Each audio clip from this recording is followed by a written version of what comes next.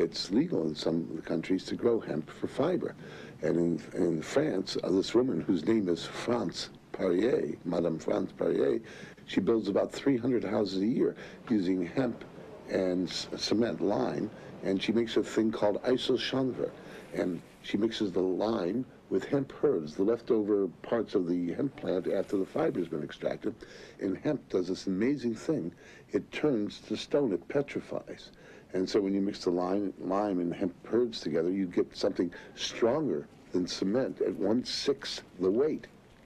C'est-à-dire que dans un premier temps, j'ai cherché à pétrifier les végétaux, c'est-à-dire à minéraliser les sèves. Et puis ensuite, j'ai trouvé des archéologues qui m'ont dit avoir vu des sites mérovingiens et des sites égyptiens qui avaient été vraisemblablement faits de ces mêmes techniques. Madame Perrier has had thousands of prospective orders for her houses from all over Europe. But like so many others, she is held back only by the restrictions on hemp production.